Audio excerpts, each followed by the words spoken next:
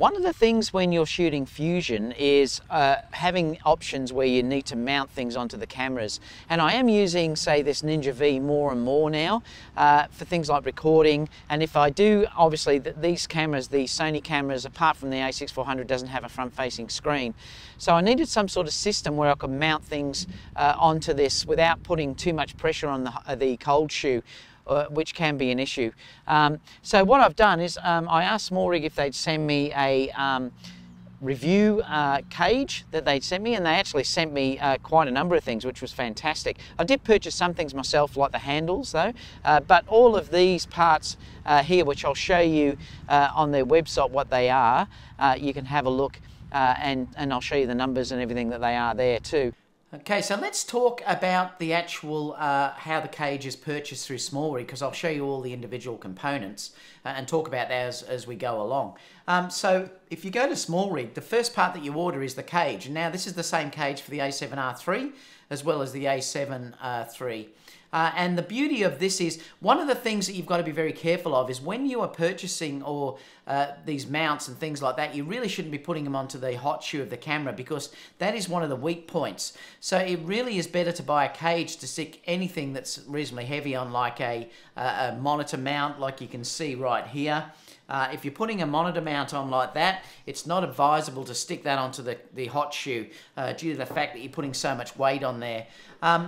Now, the other thing too I like using this, I've just bought an Osmo Mobile, and I'm going to use that to be attached to the top of the camera here, and when I'm doing some YouTube video, so I can show what I'm filming, and therefore I can still use the hot shoe to connect my flash, and also mount things like the Osmo Mobile on there as well, or a light or something like that. So it gives you way many more points that you can add to. So you don't have to add things like handles and stuff like that. And in fact, a lot of the time I won't be even using the handles. I'm just showing you in this case how it's all put together.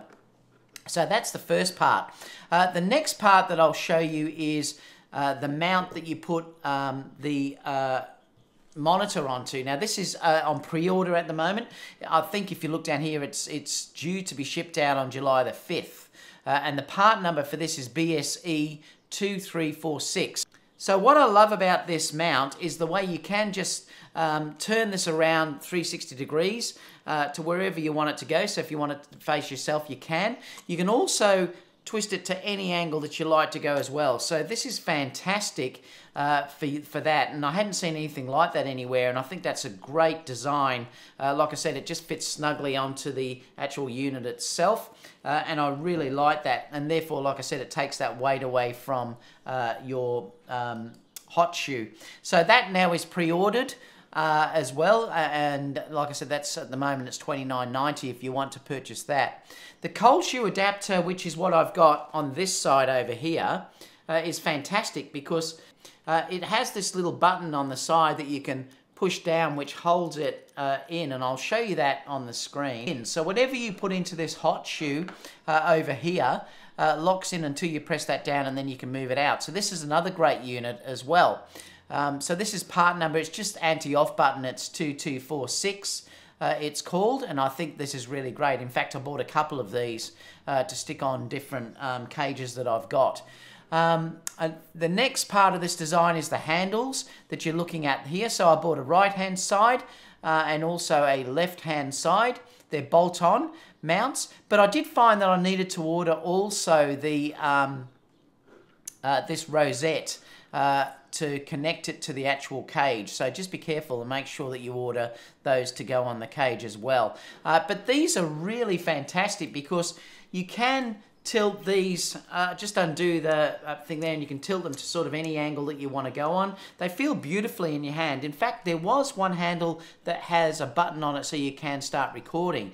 But I find it's fantastic because you can just hold this very steady and it really does feel nice. You can even just use one if you wanted to, say, have one like that, and then you could be holding the lens on the other side. So they're terrific. And like I said, sometimes I won't even be using the handles, I'll just be using the cage, but I wanted to show you how that worked. And finally, just make sure you order the correct HDMI clamp. That is number 1679 that you order there. If you don't get the right one, it won't fit on the cage that you're using. And that gives you the ability to tie it in at the back so that you don't get anything flopping out, and therefore this is held in tightly, which is really good, because being that these are these mini HDMI ports, they can fall out very, very easily. They're not the full HDMI, so it's great to have that on there, which is really nice. So yeah, that's all the parts that you need. But the beauty of using something like this, of this system, is I'm holding things more handheld now. Because I'm finding that the stabilization, I've got very, very good at it. And if I'm doing things like grabbing photography and doing video at the same time, I want to be moving very, very quickly. So I've found that with this type of system, I can handhold this enough. There's enough stability in this to work without putting it on a tripod. Now, if you're really after perfect stabilization, you obviously would put it on a tripod, but for run and gun type stuff, I've found that this is ample. Not only that though, it's taking the pressure off all of the, like I said, the hot shoe here, and the ability just to be able to twist this, because this is such a fantastic feature through here, is I can twist the monitor around and then it can face me. This is just new at the moment. I think it's on pre-order, but it's fantastic. And again, like I said, I can just switch it around. So if I'm doing selfies, if I'm doing stuff for YouTube and I want to just swing this around, I can.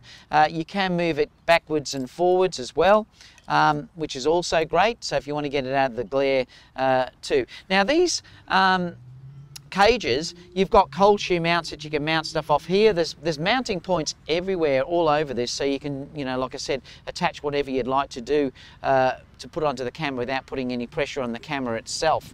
The handles, they do just screw off, so I can take the handles off if I don't want to use them, or I could just leave one on and then obviously hold it this way if I wanted to, so it's totally flexible.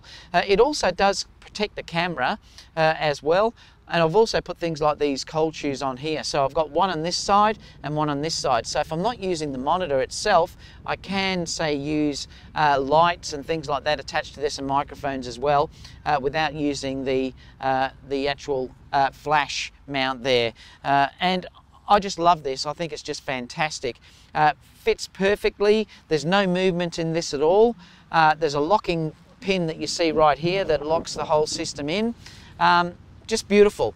So let me know what you think about it. I think it's fantastic. Like I said, I'm not sponsored by them and I am giving an honest review, but they did send it to me free of charge. So, you know, that was fantastic, and thank you so much, SmallRig, for that. So stay tuned for more, because I have got some more things coming from SmallRig in the future, which I'll talk about when I get them. They're on pre-release at the moment. Apart from that, any questions, leave that down below and I'll get back to you as soon as possible. Bye for now.